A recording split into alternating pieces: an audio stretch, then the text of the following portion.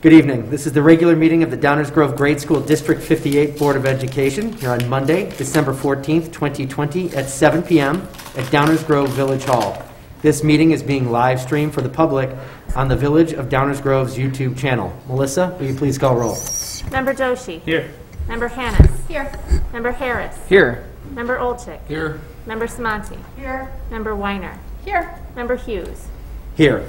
Members of the public who are viewing remotely may provide a public comment by calling 630-743-4085 and recording their comment.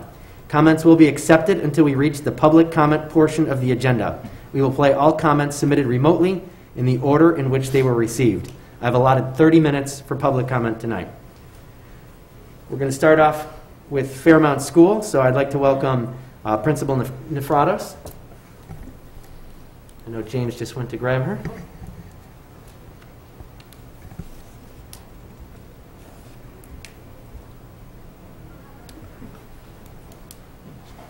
Might be worthwhile unlocking that door to go all the way around. Good evening, welcome. Good evening. Thank you guys for having us today. So my name is Lisa Nefratos. I'm the principal at Fairmount School. This is simply going to be a very different presentation than what we've done in years past. What we're hoping from today is that we've captured the students, the staff, and our PTA all into one nice package so that you guys can see that and represent what's being done in this school. So we're starting today with the flag salute.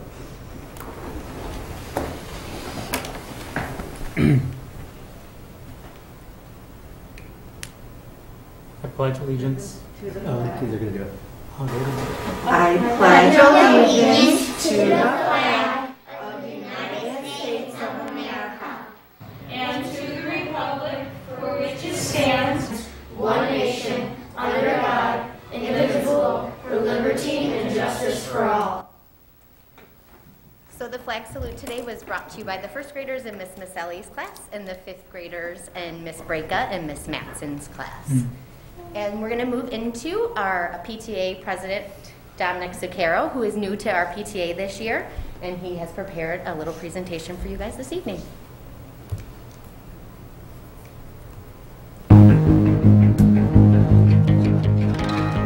Hi there, Dominic Zuccaro, PTA president from Fairmount Elementary. This year does look a little different, and we're bringing up some challenges, obviously, with what we're dealing with. But there are a few things that we have done this year that we're proud of, and some things that we have planned coming up in the future months for this year. So first off, we gifted the PTA membership this year to all Fairmount families. We felt like this was a nice little gesture, just to let the families know for the upcoming school year that their PTA fees would be paid for by the PTA. Another thing we did is we sent out signs to all the new families that were coming in to Fairmount this year. So every new family got us a free sign that said, proud to be a Fairmount Falcon. And then we also did a Fairmount Falcon sign sale along with mask sales to the other Fairmount families as a fundraiser. We did purchase stand-up desks as well for the teachers to help facilitate remote learning. And then also we have a hat and glove drive that is coming up here in the month of December to donate brand new hats and gloves to children in need in the Downers Grove area.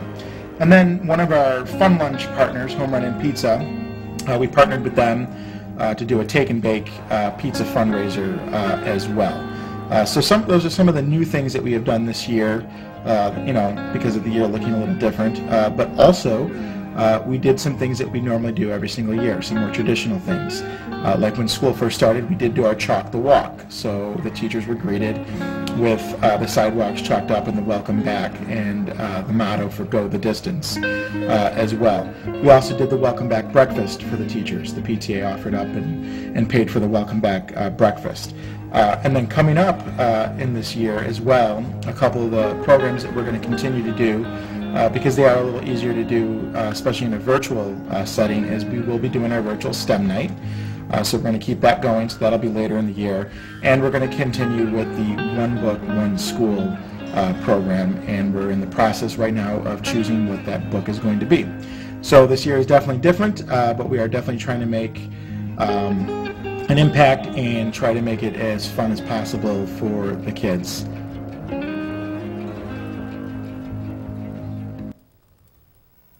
So we thank again Mr. Zucchero for his leadership in taking on that big responsibility this year, and really all their efforts that they're doing just to make this year as normal and as involved for the students as possible.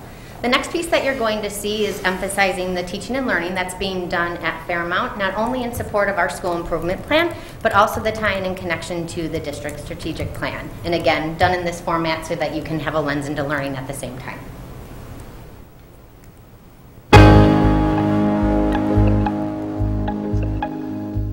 During the month of October, the students at Fairmount engaged in the NWA MAP testing in both math and reading remotely.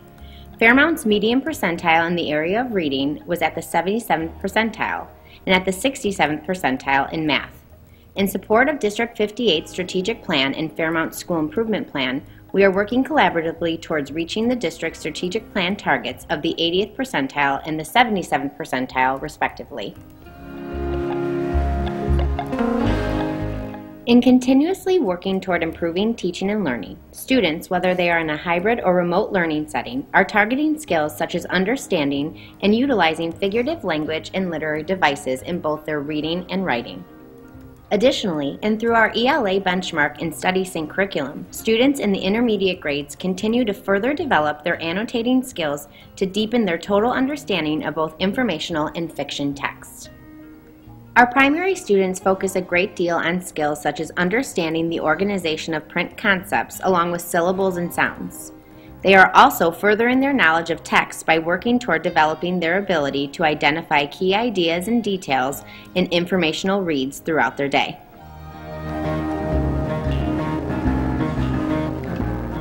Both Bridges and Big Ideas are new to all students in Downers Grove District 58. And with these new programs comes a shift in our instructional approach. Even at a time when instruction looks much different, students in the Bridges program, whether on-site or remote, have access to individual student manipulative kits. These have proven to be a powerful way for students to grow in their conceptual understanding, as well as offer a hands-on approach to learning. These, along with number corners and workplaces, have further enhanced the learning being done, and through the preparations and practice of our teachers, students are receiving the instructional variety that is essential to further developing and understanding mathematical skills. So again, whether the students are currently learning in a hybrid model or in a remote model, I think the staff, the teachers, and the students alike have really done a nice job adjusting. And this next part is actually going to feature remote learning. We have 7, in the current model, we have 7 remote teachers at Fairmount that are servicing both Fairmount and some other schools as well. So hopefully you'll enjoy the highlight on remote learning. Again, that's a little bit harder to capture, even from an administrative perspective, to really see what's going on. So I hope this provides a nice lens into the remote learning.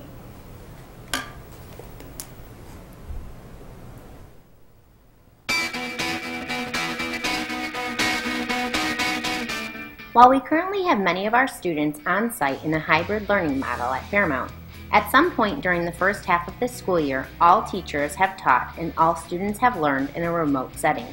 The photos you are currently seeing are just some of the amazing moments that have been captured in a remote learning setting.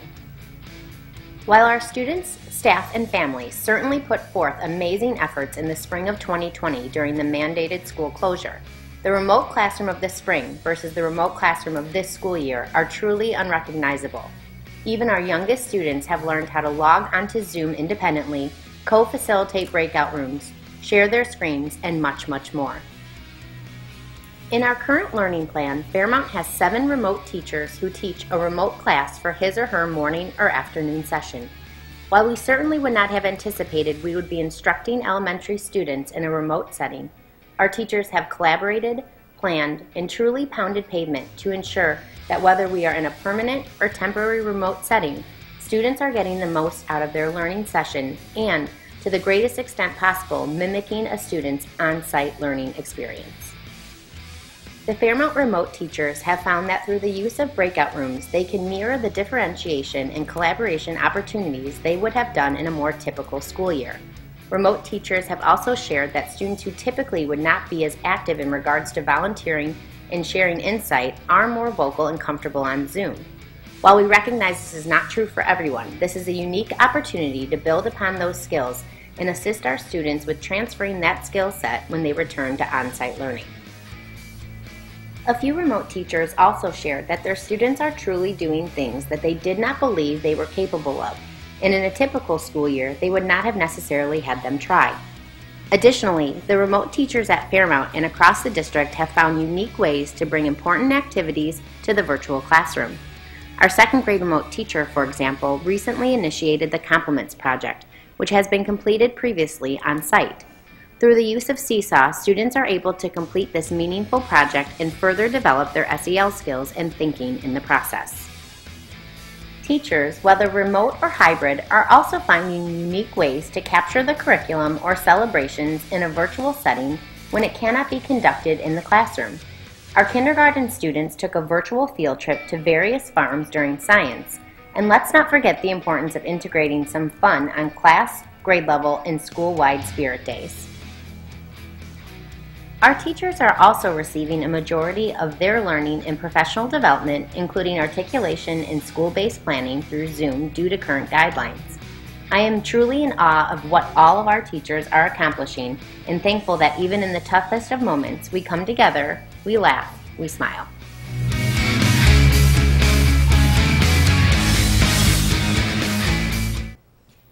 The last few slides are obviously, the last one in particular, is really some of my favorites, but even if you capture those last three, teachers of course are going out of their way to deliver the curriculum and, like we said, mirror that on-site experience to the best of their capabilities, but they're also going above and beyond and really making sure that they capture those spirited moments, that we have a little fun built into our day, and that the students then remember not only why they're learning, but the importance of really connecting with their teachers and the students alike too. And obviously the teachers need to remember, and they brought tears to my eyes in a way of laughing that day because they decided to use some of their Zoom tools that they had been perfecting as well by adding hats and whatnot. So the last thing that you're going to see today is actually a new committee involving our most important stakeholders, in my opinion, that we're bringing to Fairmount this year.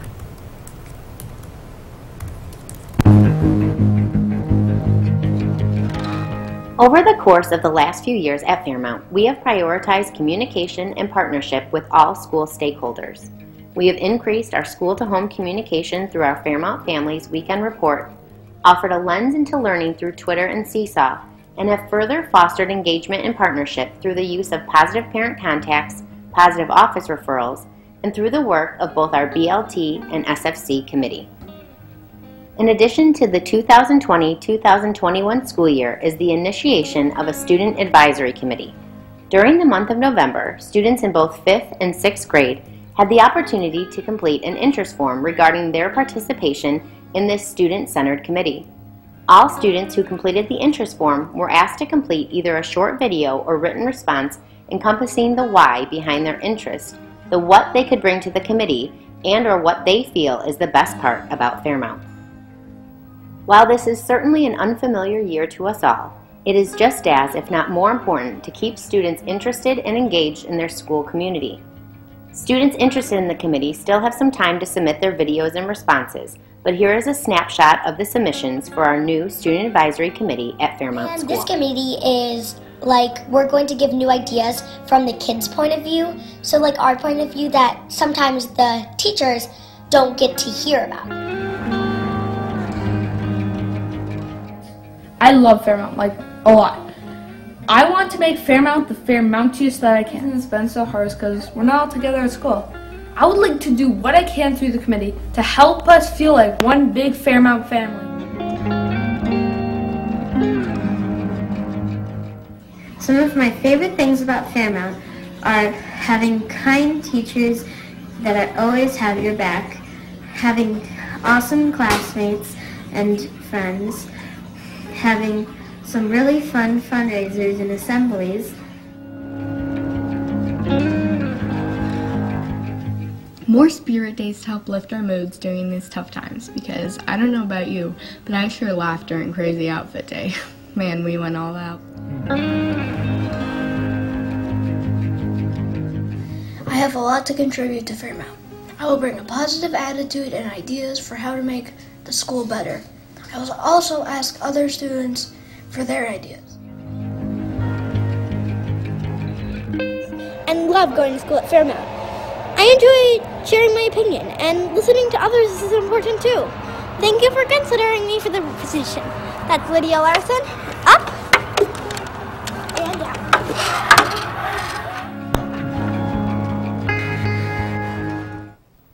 So we are really looking forward to starting this committee, and I think as a personal reflection, I was delaying it. I was like, no, we need to wait for something to change. I need to wait for me to be able to work with these students in person, but I realized they have the ideas.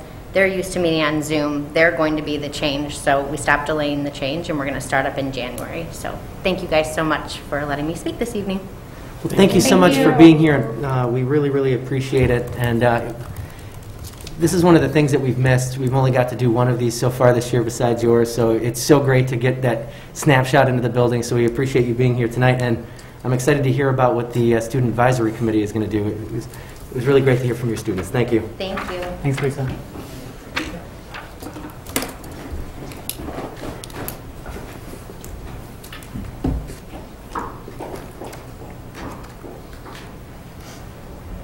All right, first non-action item report is a recognition of our students for the Illinois Music Educators Association. The Illinois Music Education Association, or the ILMEA, selected 41 District 58 students to participate in a virtual Fall Festival Masterclass Day in November.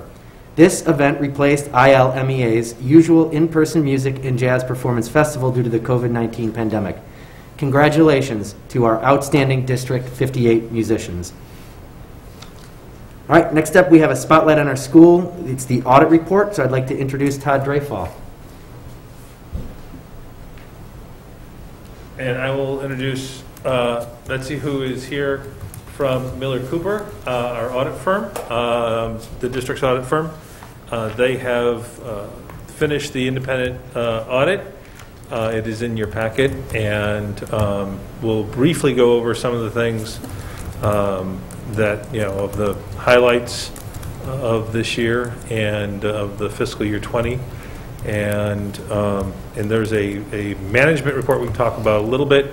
Fortunately, there's no repeat items, just a few things to work on for the next year. Good evening.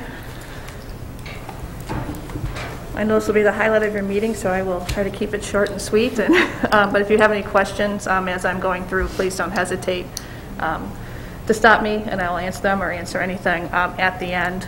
I'm just quickly going to go through the financials, just the different sections. I'm not going to get into a lot of the numbers, as you know, those are June 30th numbers, and I'm sure you get a financial update every month from Todd. But I do want to start by thanking Todd and his entire staff. For all their hard work during this audit. In these times it was done a bit differently. We did most of the audit remotely.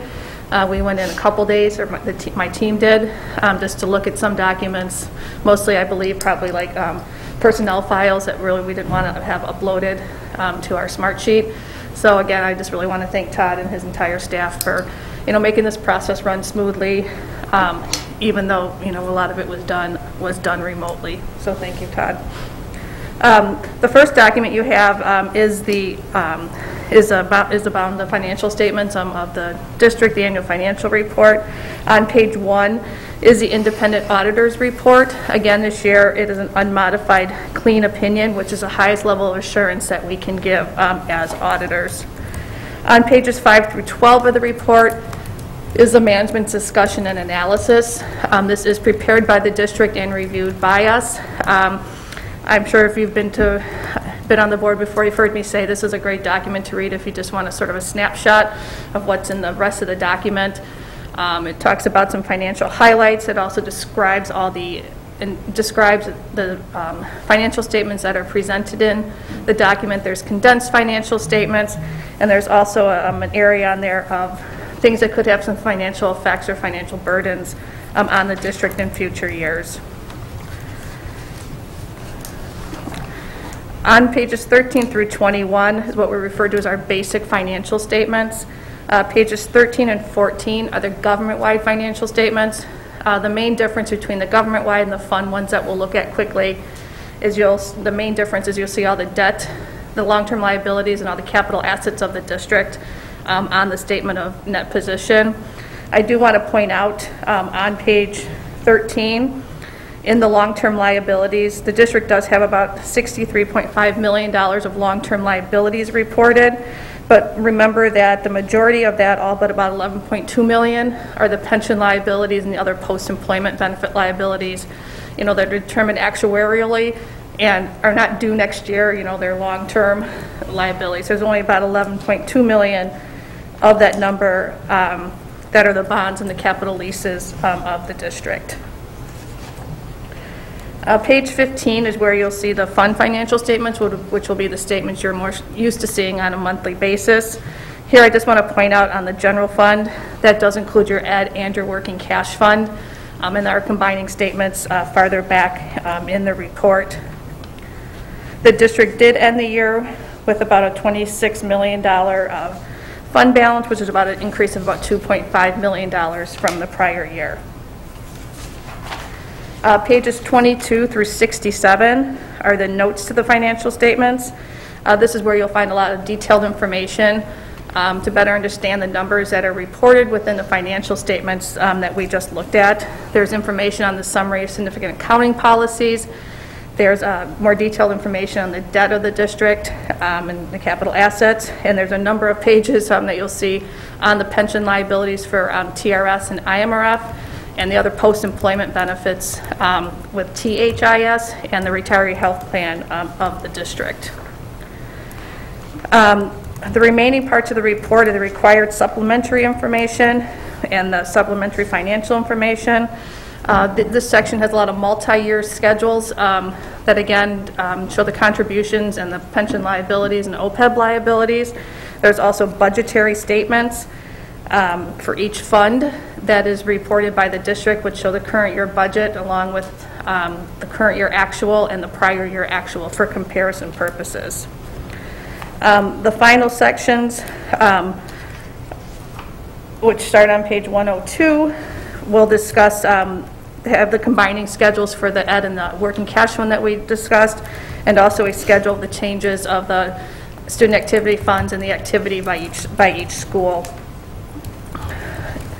And then to round out the end of the report, there is some other supplemental information, which contains the bond repayment schedules by bond issue, which starts on page 110. And there's also the computation of the other tuition charge per pupil and the operating expense per pupil, which is a computation done in the annual financial report that is submitted with the Illinois State Board of Education. We also issued, and Todd had already referred to this, our management letter, our control deficiency letter. We did just have two minor issues that were reported on here, and you've seen the letter, and if you have any questions, I would be happy to answer anything on those. I said, Todd, you had mentioned, it sounds like you've already discussed those with the committee, and we will continue to work with the district to make sure they are not there next year. And then lastly, we issued our required communication to the board letter. This is where it states that we've done our audit in accordance with accounting principles generally accepted in the United States of America. We also have done it in accordance with government auditing standards, which is required by the Illinois State Board of Education, as well as uniform guidance, as the district had needed a single audit because they expended over $750,000 of federal funds. Page 2 of this letter discusses any new GASB statements. And GASB is a governmental accounting standards board. Any that were to be implemented or be implemented in future years. GASB did issue Statement 95, which postponed the implementation of any GASB statement this year due to the pandemic, and to give government some some relief, with other things going on. So next year we will implement GASB 84 for the reporting of fiduciary activities, and so we will work again. We talked about this last year with Todd to get that one implemented in fiscal year 21. We did also in this letter on page 5 and within the notes of the financial statements, we did add a significant financial statement disclosure, on COVID-19 and on the pandemic. Really, it's a general statement, just sort of showing some effects of property tax collections due to the county allowing different rules for paying property taxes.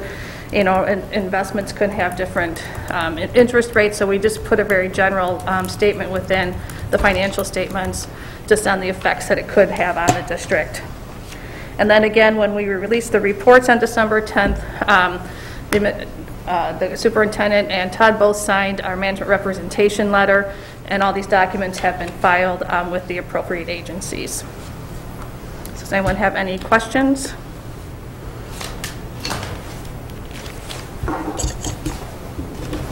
Any questions, comments? No. Thank you so much. We really appreciate it. Thank you very much. Take care and happy holidays. You too.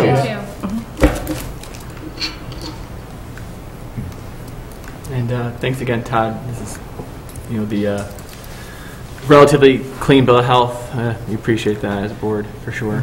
And we can talk a little bit when I give my report in a few minutes.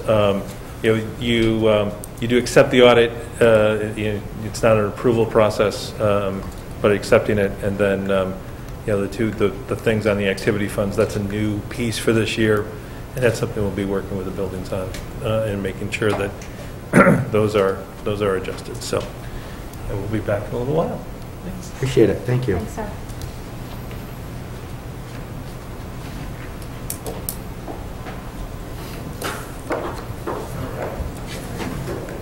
All right, our next report is going to be an update on the District 58 learning model. So Justin Sissel and Dr. Russell.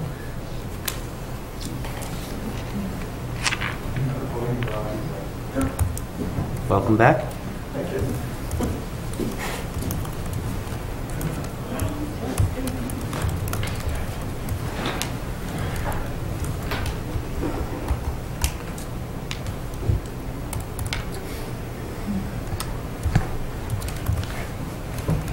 So thank you for allowing us to talk about feedback we've received on our instructional model. As we committed way back when in September, which feels like a very long time ago, but it really wasn't, we committed to making sure that we get feedback from our families and then doing a thorough review from our families and also our staff prior to coming to the board in January with any recommendations for enhancements to the program. So the objectives for tonight, we hope to review the process that we use to get this feedback and how we're analyzing the survey results. We want to discuss the next steps with you and move toward a thorough conversation. Now, today's objective is not to provide that full analysis of everything that we've received, and there are a couple of reasons for that. That's really what we're intending to do at the January meeting. We have gotten a lot of information from families, but we're still in the process of gathering information from staff, including several meetings that we have this week. So today's purpose is to talk more about the process, what kind of questions we're asking, what we're looking for, to get some feedback from the board on that, and then we'll move forward. So with that, I'm going to turn it over to Justin. Justin's going to take you through the presentation, and I'll sum it up at the end. Good evening. So, as you are aware, there were surveys developed both for staff in District 58 and for families, similar but not same, and those surveys were available for a week between November 23rd and 30th. In those surveys, we asked a number of questions. We asked some quantitative questions around effectiveness and manageability of the instructional models that have been in place thus far this year.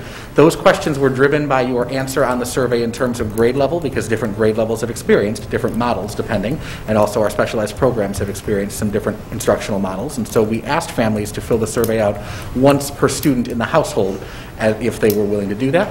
We asked about the impact of the changes that have happened over the course of the year, and then we asked a number of open-ended questions. Most generally, what are the positive aspects of this instructional model or that instructional model, and what are things you might hope to see improved in the same way. We received just close to 2,000 individual responses from staff and families combined, which, because of the construction of the survey, yielded 7,032 open-ended responses. And so that is really the charts tell you something, but the open-ended responses are really where you can glean a lot of perspective, and that is the time we are taking over the course of this month to really work through those responses. Just to review what's happened thus far, after the surveys closed on November 30th, the ASC team began initial data review, and the first thing we wanted to do was take just sort of an initial look at the information, and I'll talk a bit more about that process in the next slides. We did that with the administrative team on December 2nd, with a volunteer working group on the 3rd.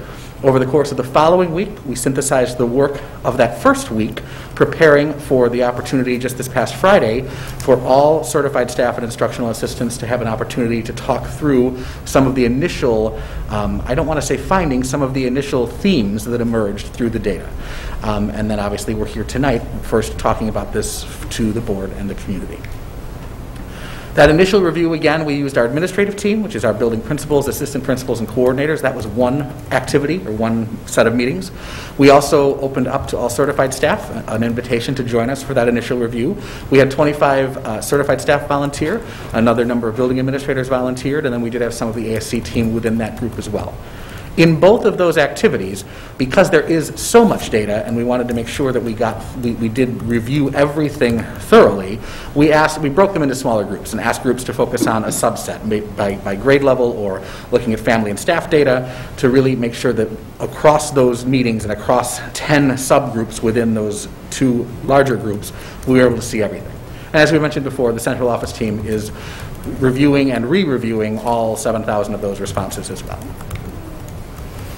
The way those initial review meetings worked, we put forth the purpose of really to just look at what we are seeing and what the data is telling us, and what the feedback is telling us, knowing that we would find things that aligned with our personal experiences and we would find things that were completely the opposite of our personal experiences. And that's why this process wasn't about trying to draw conclusions in any sense. This was about trying to identify themes and to differentiate between the comment or two that really resonated with you in one way or another versus the comments and threads that were continuous and reoccurring through the feedback, so we could really get to what are the things that we next need to work through.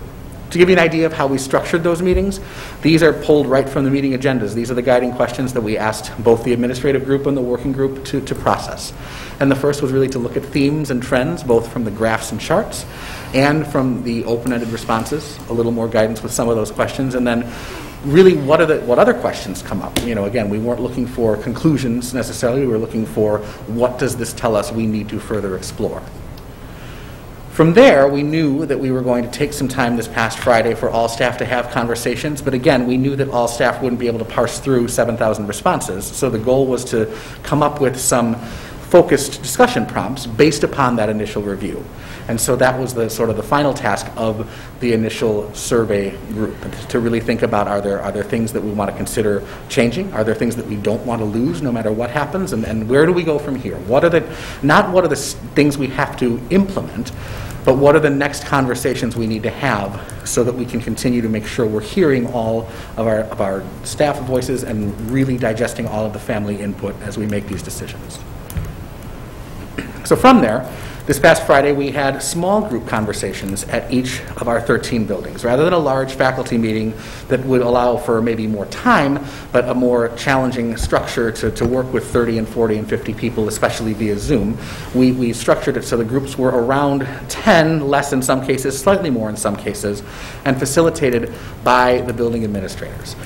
We worked as a team to really develop a consistent set of questions, a consistent frame for the activity, and the topics that were discussed, which are not all inclusive, but were the things that really did rise to the surface of we need to talk more about this with staff.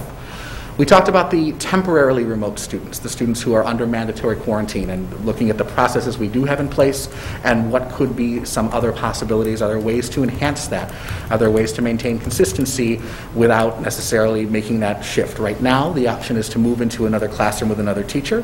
We did discuss the idea of could we explore, in this very limited instance, could we explore a little bit of concurrent teaching where that student might have an opportunity to zoom into their classroom during a temporary quarantine? And what would that look like, and what would the impact be on staff, and what would we need to know about that? So that was a discussion question for Friday.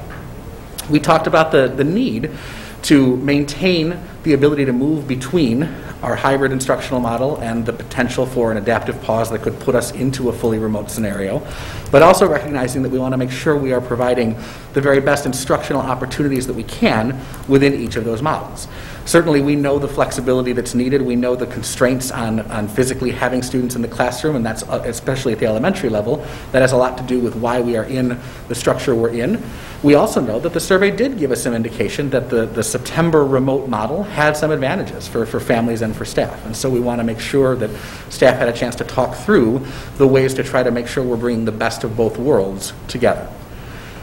Survey data also told us that people are struggling in general and specifically. There are families who are struggling, there are students who are struggling, there are staff members who are struggling, and we appreciate getting that feedback in the way that we received it. So in order to recognize and honor that was another part of the conversation on Friday. What are the things that we've put in place to support families, to support students, and to support our staff members and each other?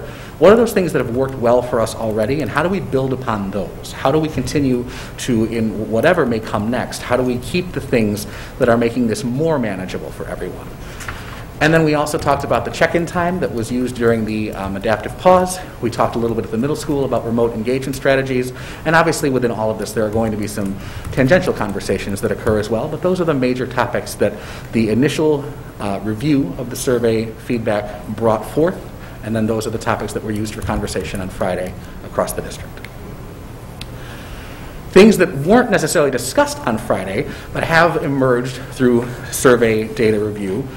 There is certainly a sense of the strength of maintaining current teachers whenever possible. That comes from families, that comes from staff. At this point we are further into the year than we had been, and so certainly there's a desire to have that consistency when we can. There's also an expressed value in the synchronous instruction and the amount of time. Certainly families, a number of them expressed the desire to see more of that live instruction. Staff expressed the reality that in the current model is constraining with the amount of time we are able to provide live instruction. We're making the best of every minute we can, but there are things that we know we can't do. And so that's another conversation that is on the horizon as well. There were also a number of questions about what will that recommitment process look like, and what will it mean, and again, what will the impact of that change be, with an acknowledgement in many conversations that since October, when we began the hybrid model, there have been a number of families who have asked to amend their commitment and move into fully remote instruction, and that has, over time, caused some less balanced classes than we began with. And so, as we look forward, that will be another part of conversation, and obviously a continued emphasis on health and safety protocols and making sure that we are continuing to be in complete compliance with all of those things. So again, these were other elements that came out of survey review that were not discussed formally on Friday with all staff, but are part of future discussions. So as we talk about the next steps, and it sounds crazy, but over the next month, but that'll be the next time we see everyone, is at the 11th of January at our next meeting. We've got a lot of data to pour through from last Friday from our staff. The 15th is an important day because that's when we're going to get that working group of staff back together with Justin and James and Jessica and really start to dive into some of that data that we got on the 11th last week. December 17th is also a very important date. That's this Thursday, when we'll get back all of our building leaders and really have that good conversation about their recommendations on our next steps. Winter break is going to be a time where the ASC team will be working to put that presentation together for the Board of Education and some recommended changes. And then again, we'll come back to you on the 11th and try and pull all this together and talk about what it can look like moving forward. And that will be no small task because as we look at the spring, there's a lot of unknowns about the spring and the impact of a vaccine, or will these numbers stay where they're at? And so there's a lot to consider as we move forward. But one of the things that we are keenly aware of in any school year is the impact of change, but especially this year, the impact of change. And so really talking through that and what makes sense, and we'll come back in January and present that to you. So with that, that concludes our presentation. I know Justin emphasized that family survey will be placed on the district's website through board docs. So everybody will have a chance to look at that data, the same data that we have. Transparency is extremely important to us, and we want to make sure that we get that out there for all of our families to review. And is it going to, I'm sorry, you say on board docs, but normally is it going to be on the website under? Yeah, I kind of combine them too, so you'll see it not only in board docs, but also on the survey section of our website. Because then that's where all the other ones are, so we'd like, correct. Okay, just making sure. Yep. Thank you. Every time we've made a decision as a board, and we've throughout this process, one of my questions has always been, where's the accountability? That's what I'm always interested in is that accountability piece. My question usually is, how are we going to gather feedback? How are we going to look at data? Understanding that whatever system we put into place, it's going to have opportunities. We're going to be able to make it better. So how are we going to take that feedback and be continuously improving that model? So I appreciate this presentation and the work you've done, and I appreciate the input of our entire staff and our community. We've often said that this is it's very, very difficult throughout this to put together a model that's going to overwhelm people with happiness, but the best we can do is put something together that makes the most amount of sense at that time, and then continuously work to get it fine-tuned, make it better, make improvements. And I really appreciate this work, so thank you very much. Thank you, Greg. Anybody else? The only thing I want to mention is one of the things that I've kind of been banging on the desk about since this summer, right, is continuity. So if we're going to do any tweaks or anything going into January, based on people's reaction and shifts and stuff that they may want to make, I'm really going to be looking at that continuity and to know where our limitations might be. Like the continuity arc would be all the way from fully remote into hybrid, expanded hybrid, and then into a full day environment. I'm not saying that we'll be able to go all the way from the left all the way to the right in this calendar year, but I'd like to know, is it possible? Is it not possible? What do those limitations look like? And what would be the impact on the day? For example, if we went to that expanded hybrid, that would most likely, I'm assuming, merge kind of the AM and PM groups together and shift them down to like a long morning. Well, what kind of notice would we give? Because that could impact how kids get back. So those are the kind of things I'm just going to be looking for to kind of see anything that we're doing, how does that impact our continuity and ability to react to what's going on so that we can provide what's best for our students and our staff and our families. So that's what I'd be looking for in January. Thank you. Actually, I wanted to make a comment. I forgot to mention it, but your point brought it up for me, Darren. This is the last time we'll meet before families and students come back from winter break. Mm-hmm. And if you can give us a lens into what can we anticipate in terms of communication or what the return to learn will look like, whether it is continuous from what we're already experiencing or not, what kind of advance notice will families be getting, and what preview will you be providing the board in advance of that?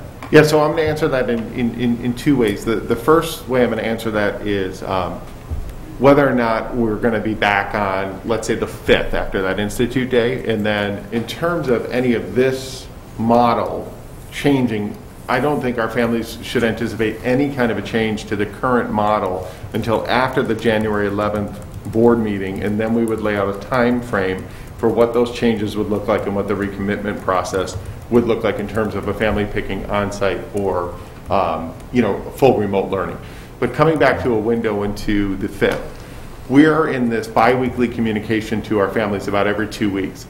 Obviously, if we did that, that communication would come out on Monday in terms of whether or not we're going to be able to come back for in-person on the 5th. So what we've committed to in our families is making that communication on this Friday ahead of winter break. We don't want to do a communication over winter break when people might not be, checking everything or have regular access to their emails. What we're looking for is, obviously the default is always we want to be in person and offer the full remote option. At this particular point, what we're doing right now is we're reviewing the data in terms of what did it look like after Thanksgiving? Did we experience a post-Thanksgiving bump?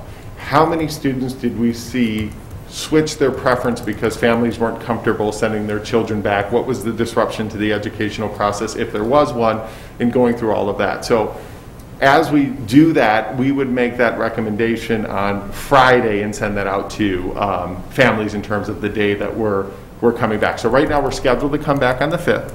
If there were to be any kind of change or no change, we would communicate that out this Friday to families. But I just wanted to give you a window into some of the things that we're considering as we make that change. What we've seen in terms of the data and the transmission levels is things have improved since November, but they're staying steady at that kind of higher rate, but we're not seeing the transmission in our schools. The substitute situation, which I'll talk about in the superintendent's report, has improved drastically in our schools, but Friday we would send out a communication and let our families know.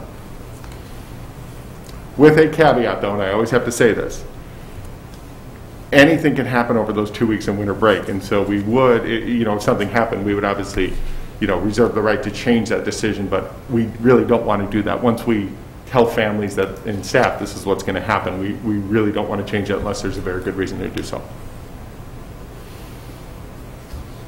Thank you. Thanks. All right, listed on tonight's agenda are 17 communications received by the board. Are there any additional communication board members would like to share at this time? All right, then we'll kick it off with the superintendent's report. Thank you very much. Before I start the superintendent's report, I just want to pause and thank our families and staff for all of the feedback. We have been so thankful for all of the feedback that we've received, and some of it's constructive, some of it's positive, but to know that our staff and our community care that much is very encouraging for me as the superintendent and our team. It causes us to work harder knowing just how committed our families are. So we want to thank everyone, and especially our staff, for doing that as well. On Monday, January 4th, we have a Teachers Institute Day. So that is a scheduled non-attendance day. It's included in our calendar. On that day, all certified staff will attend 6 one-hour sessions of professional learning with over 100 different sessions to choose from. So the emphasis is really on differentiation, asking our staff what they want, and then how we deliver that.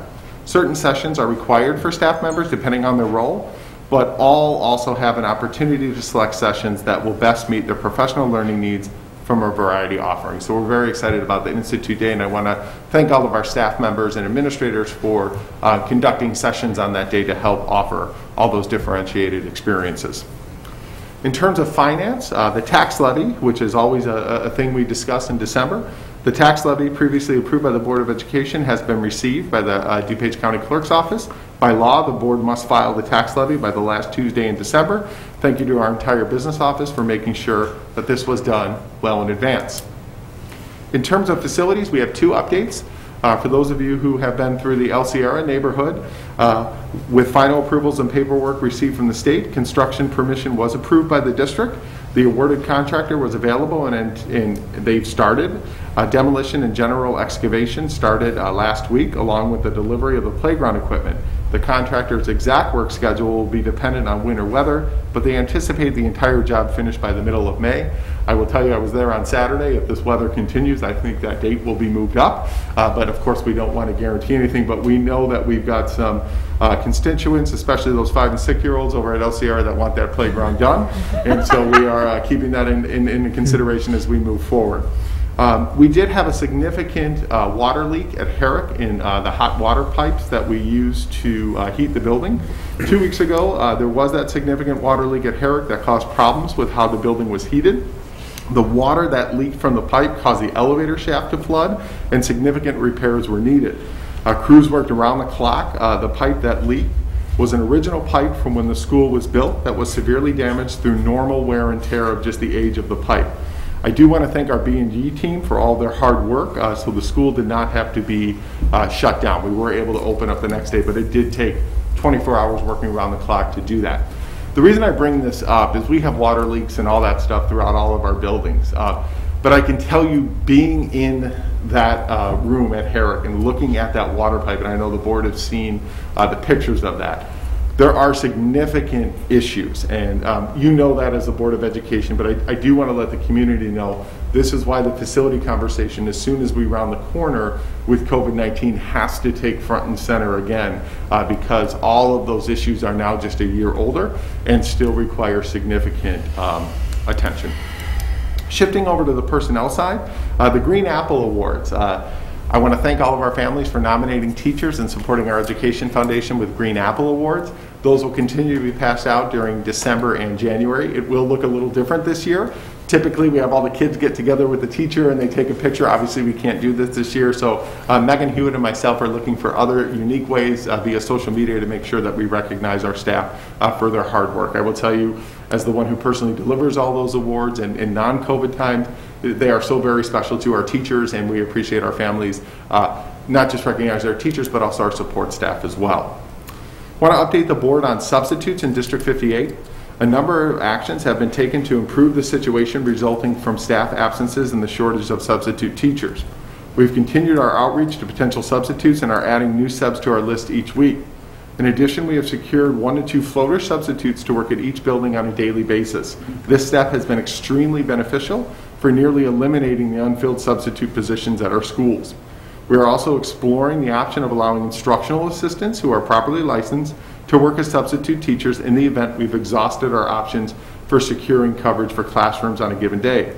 Dr. Uzentis has been working with the principals, instructional assistants, and the DGESP leadership to develop the procedures to be used in the event that we need to take this next step in securing substitute for, teachers for the future. So again, a lot of hard work's taking place. I want to commend Dr. Uzentis and the building leaders, and all of our staff are really working together to secure those substitutes. It's been a really positive thing over the last month. In terms of technology, the board is aware we eliminated our Squirrel system in terms of budget reductions this year, and so Dr. Eichmiller and his team put in place a new system, which always is nerve-wracking when you're going into something for the first time. For parent-teacher conferences, we concluded those last week. Over 6,200 conferences were scheduled using the new system in school offices, and the technology office were able to support families who needed assistance in creating a Power School account and or scheduling a conference. So new system, but it worked very well, and we're very appreciative of our families, our staff, and Dr. Eichmiller for putting that all together, because I can tell you that's always a nail biter going into a new system, making sure that it works. So we were very pleased with that. Want to spend some time in student services talking about new quarantine requirements. As you are aware, the CDC has still said 14-day quarantine period is the recommendation, but they are now saying there are 2 ways that a quarantine period can be shortened. The first way is through testing after 7 days, and the second way is through 10 days of no symptoms without a test. And so we're still trying to figure out exactly what impact that will have on schools. So the DuPage County Health Department sent out new information regarding these quarantine requirements based on updated information provided by the CDC. Like many guidance documents and letters that school districts have received this year, things are not clear exactly as to what our next steps are. This document was discussed at length this afternoon with all the superintendents in the health department at DuPage County.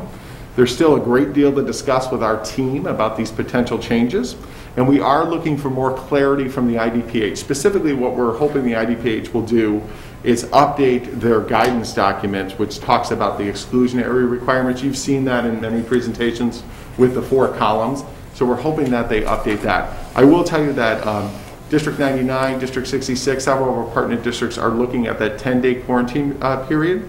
The health department has said they're not comfortable with the 7-day, but they are recommending that we can switch to the 10-day quarantine requirements. However, 14 is still the gold standard, so we're trying to, piece through all that. But shortening a quarantine period, as long as it's safe to do so, would certainly benefit staff getting back into the classroom and students getting back in the classroom. I want to be clear, though, what we're talking about. These would be close contacts who are in quarantine, not anyone who tests positive for COVID-19. People who test positive still have to go through the 10 days and all of that. So we're talking about people who have been labeled as close contacts. Do want to spend some time also talking about temperature checks. So the Governor's Executive Order 2020-40 filed on June 4th allowed schools to reopen for in-person instruction in Phase 3. In-person instruction is also strongly encouraged in Phase 4, which we're currently in. However, it's critical to note that this doesn't mean that things are back to normal. You still have to go through many procedures. And so, for example, guidance requires that schools conduct symptom screenings and temperature checks, or require that individuals self-certify that they are free of symptoms before entering buildings. Our district is doing both. Really, you only have to do one or the other. We're doing the self-certification system, and we're also checking temperatures. It's a great redundant system. We're seeing a couple things, though, with our temperature checks, and staff have asked us, including our nursing staff, to review this practice. Number one, we're not catching a lot of fevers with our temperature checks. Number two, when the guidance says you should be doing this as students enter schools, the issue that you have as the weather gets colder is you are not getting a lot of accurate temperature reads as kids come through. So no one is allowed to go into the classroom unless they've completed the self-certification process, but now we're starting to see that the temperature checks really aren't yielding the results we were hoping for, And so there is talk and consideration about, as we make recommendations changing our model, that would perhaps be something we take off to get back more instructional time, because we're really not seeing the benefit of that. Again, it's still up for discussion, but I wanted to mention that here today to talk specifically because, again, we're just not seeing the positive benefits associated with temperature checks. Please note, I'm not suggesting we stop the self-certification process, and we're still reviewing this as well. So this is not a recommendation, it's more of just a heads up of something that we're talking about that we're not seeing success with in our current model. To finish, just some other quick things. Winter break. All District 58 schools will be closed the weeks of December 21st and December 28th for winter break. However, the ASC will be open December 21st, 22nd, 28th, 29th, and 30th. School is scheduled to resume for everyone on January 5th. The district will let families know on Friday, December 18th, whether schools will resume in person or take a bit of an adaptive pause. Again, we discussed that earlier. District 58 has done a great deal to keep our schools open. I'd like to commend the students, staff, and families for all they have done to ensure strict adherence to the established safety protocols. It's a team effort. I'd also like to thank our community for taking this virus extremely seriously, especially around the Thanksgiving holiday. While the vaccine is here, we are nowhere near out of the woods. We must double down our efforts so we can keep our schools open. According to the CDC, the safest way to celebrate winter holidays is to celebrate at home with the people who live with you. Staying home is the best way to protect yourself and others. If you travel during the holiday season, I implore you to follow the CDC's recommendation and get tested prior to traveling and then again upon your return. I want to close out the superintendent's report by just celebrating all the giving that's taking place during the holiday season. District 58 is incredibly fortunate to be part of a caring and dedicated community. Throughout the pandemic, we've seen a number of efforts to support families, and we're honored to be a part of them. Here's a summary of recent community efforts to help District 58 families in need. And for those of you who are listening at home, if you have any questions about any of these, whether you're in need of support or you want to support others, please call the district office. We'd be happy to hook you up with the right person to make sure that you either get the support or you can give the support. So one of the things we have is the COVID Family Support Fund via the Education Foundation. We've raised over $12,000 for that so far, and donations keep pouring in. We have Blessings in a Backpack via all of our PTAs at our schools.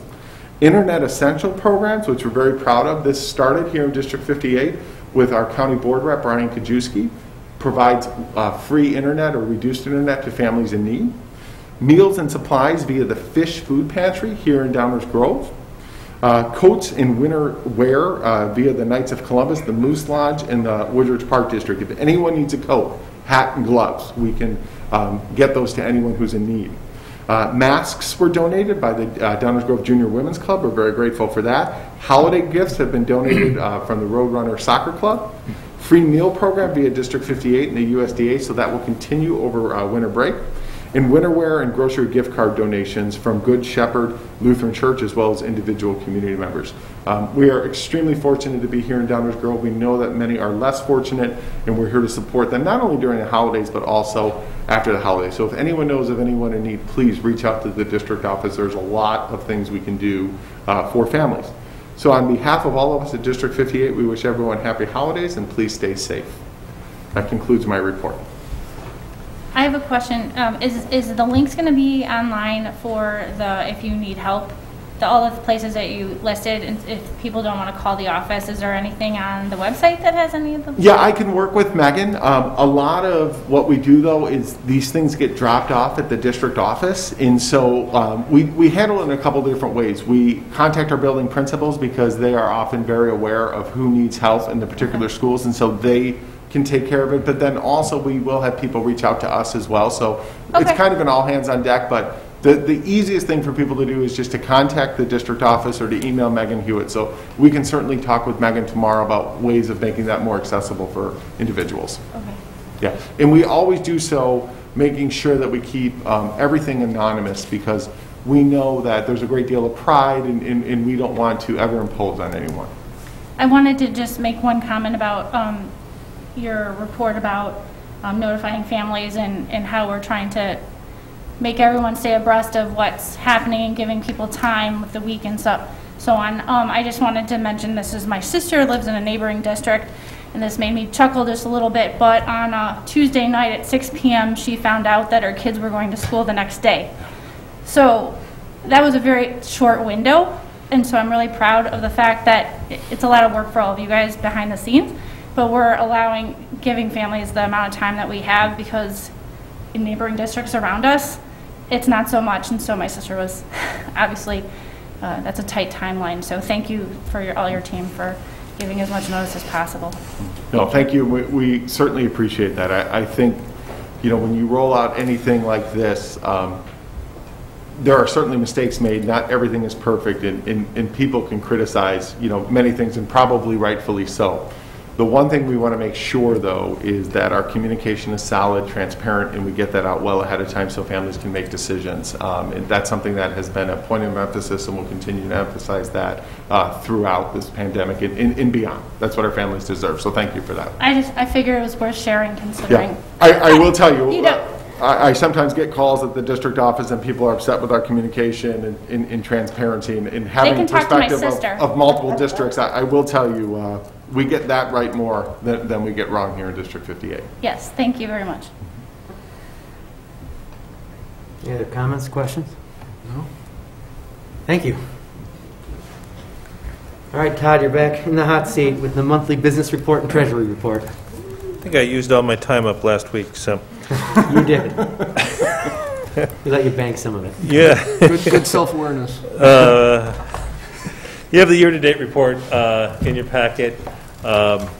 This is about as much revenue as we're going to have for a while. We live off of this now for the future, and in fact, when you get the report in January, it will probably have revenue drop because we have been refunding any fees for outdoor ed, milk, and those other things that aren't being utilized, and unfortunately, they are individual one-on-one transactions, and there were about 900 of them. And so our staff has finally completed those in this last week or so. So you will see that December report where those have been in excess of $100,000 reduction in revenue. We may get some state or some federal money from grant submissions and so forth, but the majority of our revenue until that spring money that we get from property taxes is in and we'll be waiting. So so there's that. You'll see that because we've been very careful, even though we're right now running, we have revenue over expenses. Year to date, we're behind a bit from where previously last year at this time, and it is not again an expenditure piece because we've been able to really hold the line as much as we can when you look at expenditures year-to-date comparison to last year at this time. It is truly a revenue stream piece, and it's not just the fees piece or the Yokeep revenue. It is the interest income, the corporate personal property, these other individual line items of revenue that we've had an impact from this year. So that is really I have in year-to-date. Otherwise, things are going well, as you had your independent auditor presentation, and the couple lines about activity funds. Activity funds, until this year, were considered a fiduciary fund for the district. They were other people's funds that we were the fiduciary for. The Government Accounting Standards Board, GASB, who creates the rules for accounting standards for government, came out with a ruling several years ago and put those into where they are district assets, and so they are recorded and checked. I mean, they're audited every year and managed, but now that they are quote-unquote district assets, they have to follow the same guidelines that all other revenue, all other assets. So we'll be working with the individual. Our activity funds are done by the building, so we work with the secretaries and principals, and we will be doing that to adjust and give them some guidance and work through how we have always operated versus how the new accounting rules require. So that's that on the audit.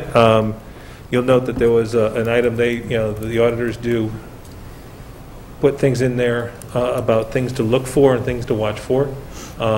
That's their job, is to continually look for things as a risk issue, and you'll see that there was some technology pieces. That's not something that is a requirement or what, but it is certainly something that we are working on and will review and take into account for the next year. Other than that, I do have, I have nothing else to report. Great, thank you. Any questions, comments? Thanks, Todd. I asked a question, Todd, about on the revenue statement, there's a interest income is well behind where we were a year ago. Yeah. Do you mind speaking to it? Yes, interest income has dropped precipitously to the point where our interest account is 0.08% or 0.02%. I mean, we essentially are not making any money on our investments or on our money at this point, whereas last year we were in the 2% range. And it's all because the district is limited into what it can invest in, obviously zero or very little risk, insured CDs, things like that, and then cash, and we receive interest amounts on our money that is in the bank account. Those are always based on the federal prime rate, and as you may know, the federal prime rate is as close to, or it's at zero, I believe, at this point, so that the Federal Reserve can make sure money is available for anyone who may need it in a borrowing format or otherwise. And so, as a consequence, our interest income has become a helpful piece that the district, I think, in fiscal year 20 ended around $300,000. We will certainly not be into that range anywhere close to it this year. I will say that and I think we put this in the conversation last week in the assumptions, I don't believe that we will see that type of interest rate for at least 2 or 3 fiscal years. Maybe towards the end of 23 will we start to see that come back.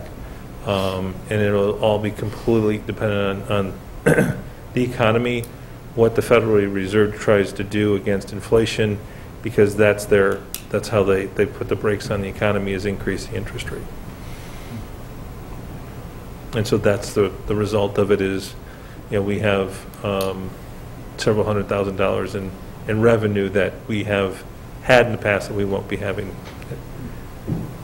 And then on the other end of that's why we've really accelerated those conversations with restructuring bonds to try and recoup some of that money on our borrowing, because obviously interest rates are advantageous for the borrower as well. So that's something FAC is really looking at, and we spoke about that last Monday. Yeah, and you showed that in your 5-year plan. Right, kind of being low for the next several years, yeah. Yeah. Anything else? Thank you. Okay. We're going to move on to our committee reports. Our first committee up is going to be the Policy Committee. I'm going to hand it off to Dr. Russell. So the Policy Committee, we did not meet because there were not any press updates.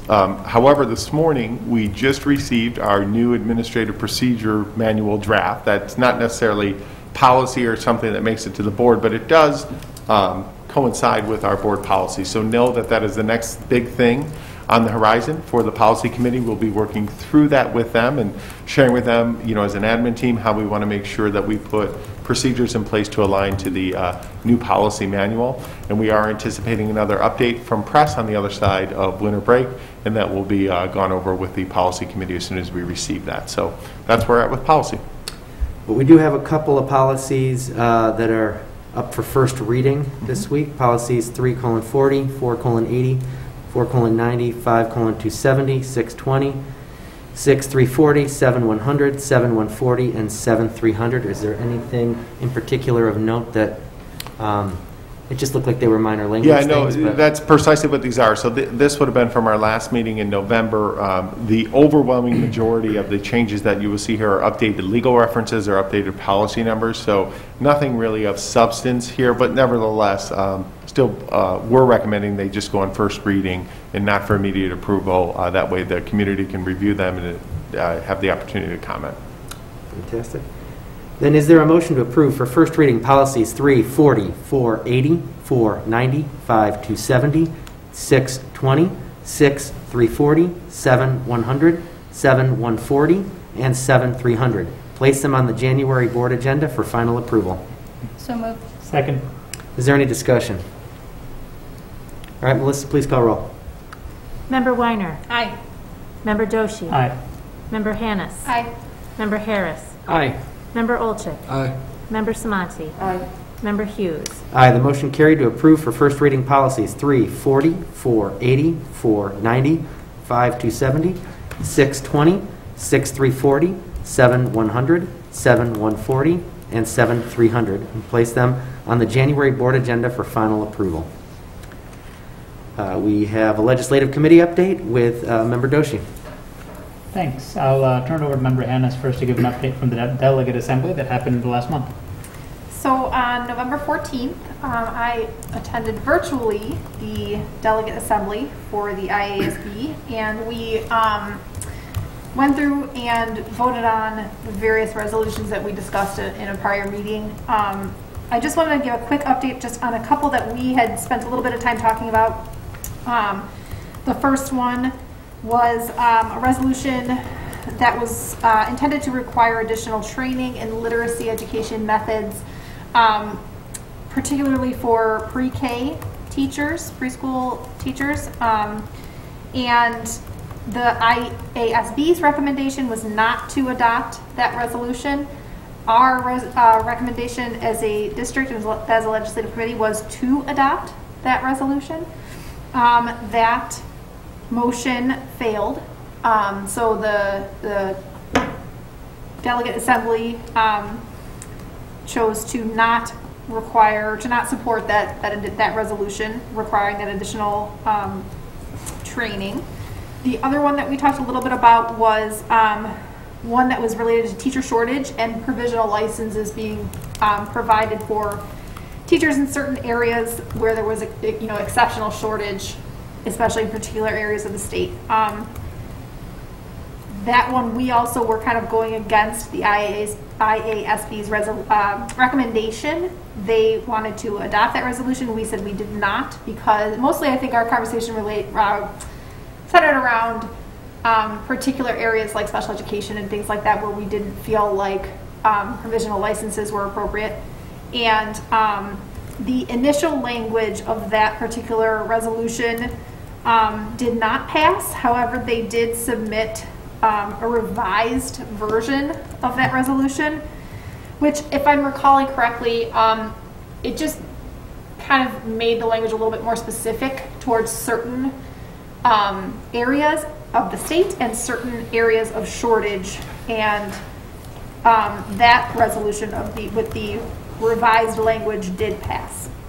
So those were kind of the two that we had spent the most time talking about here that I thought I would just give a little bit of an update on. So. Thank you. I'll give an update from the committee's discussion on the upcoming legislative breakfast. First, mark your calendars tentatively for February 19th for the legislative breakfast. That'll be for Board of Education, administrators, and then we will be inviting neighboring district boards and their superintendents. That'll be a morning event, a legislative breakfast that delivers on the legislative and not on the breakfast, because it'll be virtual. And so we're currently discussing as a committee how to organize and how to focus the topics. And first, in terms of organization, what we're leaning towards is doing a split event where there is a general session where the entire group can meet and hear from all the legislators in attendance. And then for the attendees to be able to go into breakout sessions in smaller spaces with a legislator of interest, to have more focused conversations. Each of those breakout rooms tentatively would be, if we do go this route, would be moderated by one of the members of the legislative committee. In terms of topic areas for discussion, we're currently narrowing in on these, but just to give you this group of flavor for what we might discuss, a few of the topics are one around the recent graduated income tax did not pass at the most recent at the polls, and with that we maintain a flat tax as a state, which potentially means that we will have a drop in funding potentially for schools, and so there's a local issue. When I say local, I mean a state issue on having our legislators share with us what we can expect as boards of education. Another topic was around state testing. State testing is still being required for the end of this year. As you recall, last year that was eliminated from the calendar due to the pandemic. But this year it's currently on the calendars, and the expectation is that those would be conducted in person, which makes it difficult, obviously, in our current situation and current setup, especially with our remote learners. And so understanding what that can look like so that we can start to prepare for it as the school year starts to come to a close. A few other topics we're also talking about, but we'll finalize those as a committee in next month's meeting, and prepare for the February 19th for the legislative breakfast. Thank you. Any questions? Member Doshi? Appreciate it. Thank you. All right, next up is the Financial Advisory Committee, which met on December 4th. I am going to give you a little reprieve from hearing me speak this month, because what we did in the meeting was we were reviewing and providing feedback for the workshop presentation that happened last week, and that was the entire focus. So kind of the same stuff we were discussing we focused on in last week's meeting. I do just want to take a moment once again to thank the tremendous team that we have in the FAC, because they provided a great amount of feedback. I don't know, Steve, if you have anything to add to that? No, nothing to add. Thanks. Appreciate it. The district leadership team did not meet, but the Health and Wellness Committee did on December 3rd. Vice President Harris. Thank you. We did meet on December 3rd. As I've had the pleasure of saying at many recent regular board meetings, is obviously our health plans are in much better shape than they have been in the 3.5 years I've been on the Health and Wellness Committee, formerly the Insurance Committee. We continue to bring in revenue over costs. So obviously just that alone puts us in a much better position than we have been in previous years. We pour through the data, and we would see things like, for example, a big increase to prescriptions, but our rebates were realized last month, so that offsets that. Again, as we dig into those numbers, it reveals the need to extend a big thank you to the Health and Wellness Committee on behalf of the Board of Education for some of those tough decisions that we've made over the past years that are really starting to pay off. This is evidenced by our medical and RX claims being down. This is a big part of that difference is coming from prescriptions. Of note, there was, when you compare year-to-date 2020 versus all of 2019, and those are calendar years, not fiscal years, we see a 28.7% decrease in our prescription costs based on, again, realizing some of the benefits of some big decisions that were made in the past, specifically March 2019 when the board approved changes to our RX benefits. Large claimants, that's always been a major driver of our expenses as a health plan, but some of our large claimants are now hitting that stop loss point where they're being covered going forward. So that's good news there.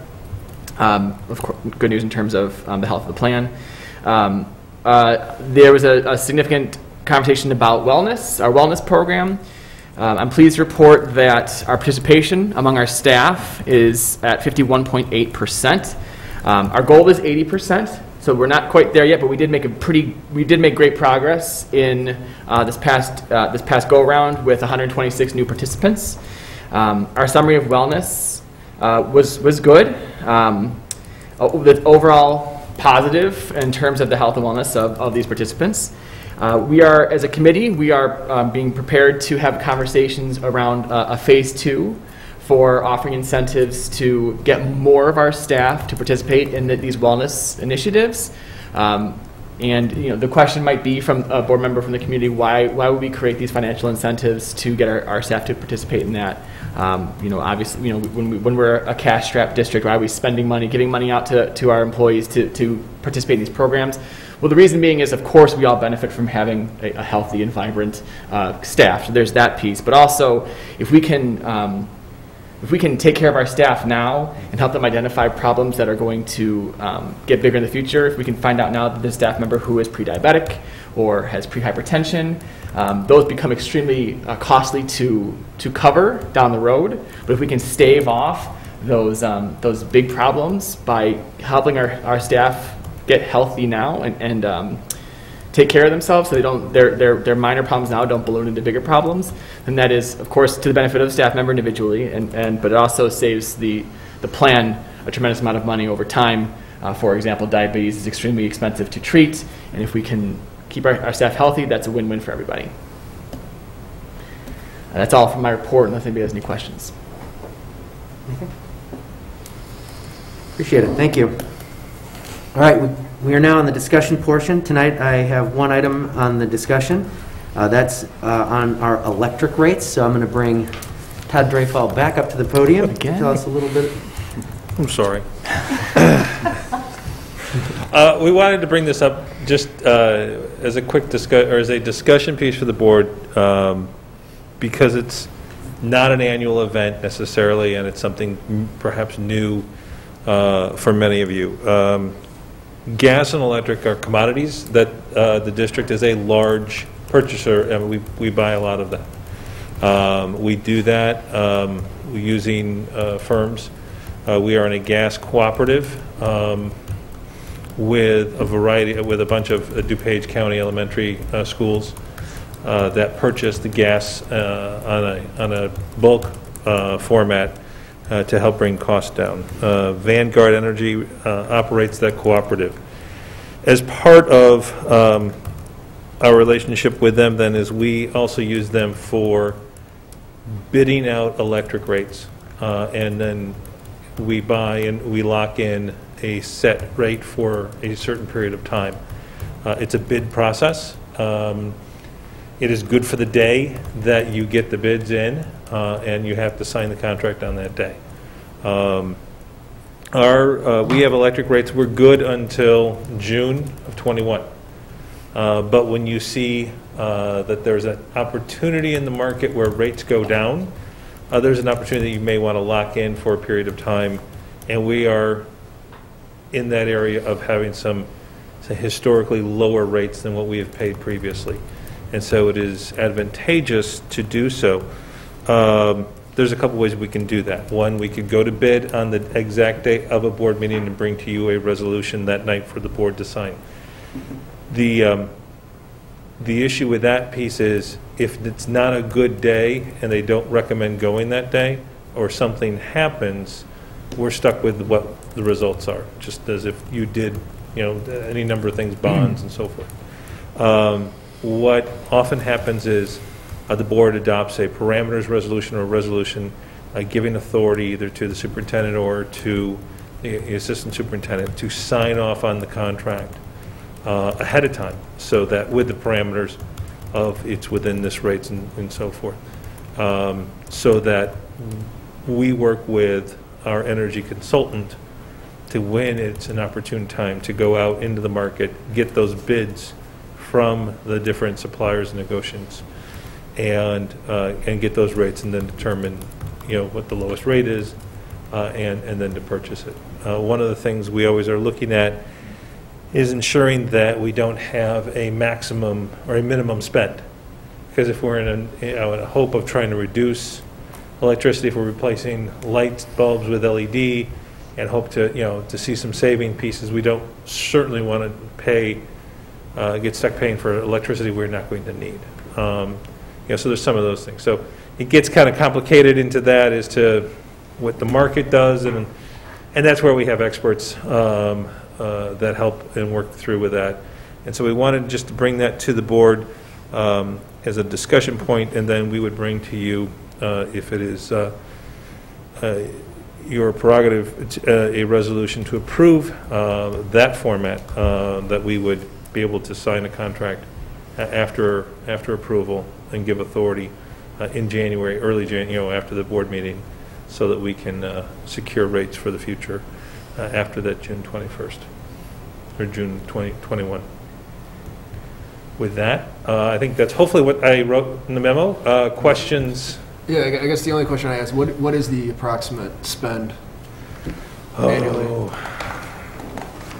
You know, that's one thing I didn't go look up before I came to talk to you. So I think that would just help us kind of put it in relative terms, like, you know, what are we talking about?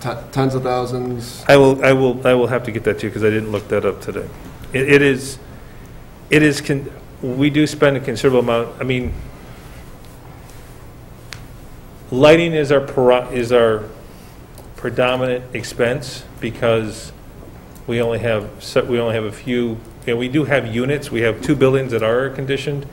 We have units in portions of others, but because the majority of our buildings are not wholly air conditioned, lighting is a huge expense on a piece to it. But I will get that for you. It's somewhere in the 100. I mean, I will tell you, it's a 6-figure number. I mean, it makes sense to me. Yeah. Everything that you laid out in the memo. So. Piggyback on Steve's question, what's the delta we'd be expecting here? Is this in the orders of 4 digits, 5 digits savings, or less? I'm going to say, I mean, when we lock in the new rate that's lower than what our current lock-in piece is, yes, we're going to save 15, 20. I'm hoping on an annual basis. The conversations, again, everything has sort of changed this year. Our conversation, and let me back up.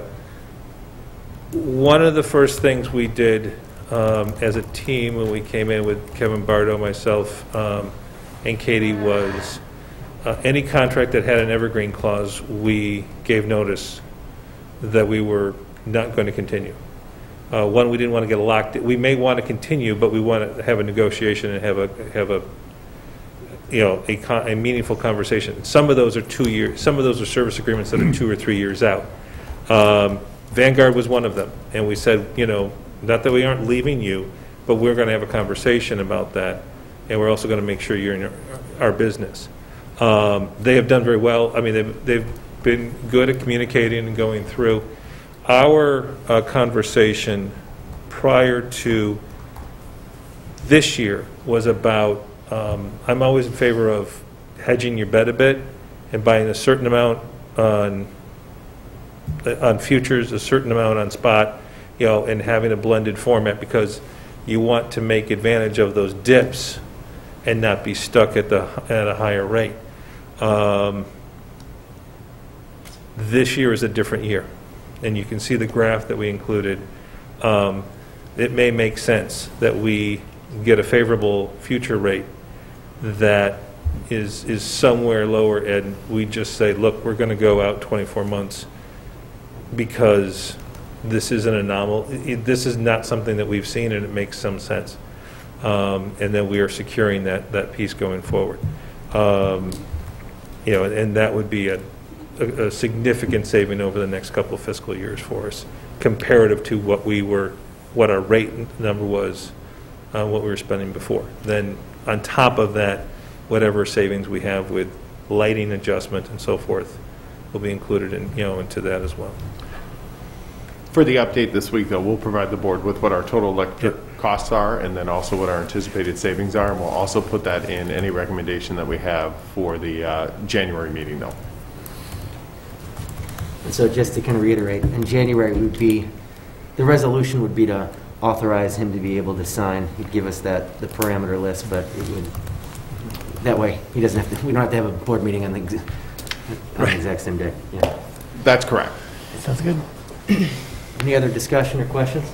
No. No. Thank you. All right. Thanks, Todd. You're dismissed. All right.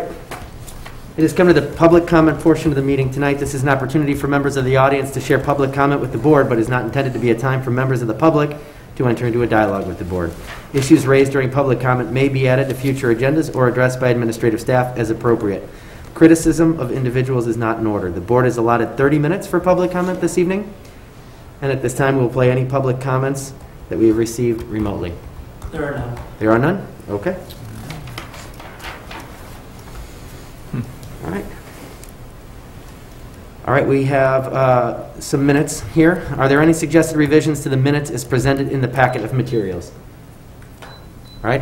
If not, is there a motion to approve the minutes for the November 9th, 2020 regular meeting as presented? So moved. Second. All right. Melissa, will you please call roll? Member Olchik. Aye. Member Samanti. Aye. Member Weiner. Aye.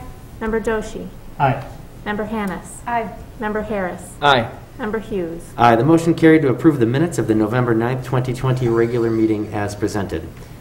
We have a consent agenda tonight. Are there any items a board member would like to have considered separately? If not, is there a motion to approve the consent agenda consisting of the personnel report and financial statements consisting of the list of bills and summary as presented in the packet of materials? So moved. Second. All right, Melissa, will you please call roll? Member Weiner. Aye. Member Doshi. Aye. Member Hannis. Aye. Member Harris. Aye. Member Olchik. Aye. Member Samanti. Aye. Member Hughes. Aye, the motion carried. The consent agenda has been approved as presented in the packet of materials. We have some action items tonight. We have no board action regarding the Return to Learn plan, so that brings us to the fiscal year 2020 audit report. Is there a motion to accept the fiscal year 2020 audit report as presented? So moved. Second. All right, is there any discussion? All right, Melissa, please call roll. Member Olchik. Aye. Member Samanti. Aye. Member Weiner. Aye. Member Doshi. Aye. Member Hannis. Aye. Member Harris. Aye. Member Hughes. Aye, the motion carried to accept the fiscal year 2020 audit report as presented. We have a couple of announcements here. Friday, January 8th at 7 a.m. will be a financial advisory committee meeting. And then Monday, January 11th at 7 p.m. will be the regular board meeting here in Village Hall and live streamed on the Village YouTube channel. The board will now meet in closed session. Is there a motion to move to closed session to discuss the appointment, employment, compensation, discipline, performance, or dismissal of specific employees in the district, 5 ILCS 122C1, the placements of individual students into special education programs and other matters relating to individual students, 5 ILCS 122C10, and the discussions of minutes of meetings lawfully closed under the Open Meetings Act, whether for purposes of approval by the body of the minutes or a semi-annual review of the minutes is mandated by Section 2.06. That's 5 ILCS 122C21. So moved. Second. Is there any discussion? All right, Melissa, please call roll. Member Harris. Aye. Member Olchik. Aye. Member Samanti. Aye. Member Weiner. Aye. Member Doshi. Aye. Member Hannis. Aye. Member Hughes. Aye, the motion carried. The board will now move into closed session after a short recess. Let's meet at 8:37. So moved. All right, the board has returned to open session here at 9:58 p.m. We have one action as a result of closed session. Is there a motion to approve the minutes from the November 9th, 2020 closed session meeting and keep them permanently closed due to the confidential nature of the contents? So moved. Second. All right, Melissa, please call roll. Member Doshi. Aye. Member Hannis. Aye. Member Harris. Aye. Member Olchik. Aye. Member Samanti. Aye. Member Weiner. Aye. Member Hughes. Aye, the motion carried.